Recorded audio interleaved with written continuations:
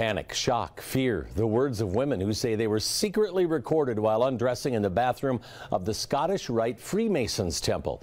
It's an interview you'll only see here on Wave 3 News tonight. Wave 3 News troubleshooter Eric Flack spoke exclusively with the women at the center of these bombshell allegations. And Eric, they believe that they aren't the only ones that this may have happened to? Well, Scott, they say there is really no way to know how long the video cameras hidden inside hooks like this one were mounted inside the women's restrooms, or how many other women and even possibly children were recorded in the most private of places. Inside the Louisville Valley of the Scottish Rite of Kentucky, tradition and now turmoil. It was a camera. It was a camera. A hidden camera. A hidden camera. Hidden in a hollowed out hook like this one, available for purchase right on the internet. Mounted on the wall of the women's restroom within the Scottish Rite, the camera, activated by movement, discovered by this 27-year-old woman when she accidentally knocked it off the wall last October. She and a 53-year-old friend were both changing clothes in that restroom for a costume party. This is video of that party from a camera everyone knew was there. In our interview, the victims asked not to be identified as they told us about the moment they pulled out the memory card from that hidden camera and watched what was on it. Panic, shock, fear, immediately. We hung one of those hidden cameras in an empty bathroom to give you an idea of what the video looked like. The victims tell us there were a number of women from the party on the recording, including one of their teenage daughters. These two women were the only ones caught on camera without their clothes on. One recorded while she was stripped down to her underwear.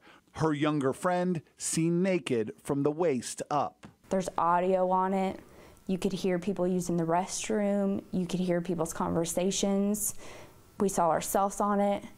And most importantly, the one thing that we did see was Scottish Rite regalia of somebody hanging the hook. But the face underneath that Scottish Rite hat, not visible. The women telling a temple leader what they found, and he called police, who would find even more hidden cameras, 3 in all in a total of 2 women's restrooms. Police also found double-sided tape like this, the same type used to mount the hidden cameras, in each of the restroom stalls. Louisville Metro Police are now investigating it as a case of video voyeurism, and these women believe they are not the only victims. You have to think about the other organizations that meet there. Rainbow Girls, Job's Daughters, any kind of other events that might take place there. It's devastating. It's absolutely devastating to think that someone without my knowledge has pictures of me and video of me and has my voice and what I was saying and has pictures of my body without. It's devastating. An attorney for the Scottish Rite agreed to and then pulled out of an interview citing the active criminal investigation. He said his clients were fully cooperating with police.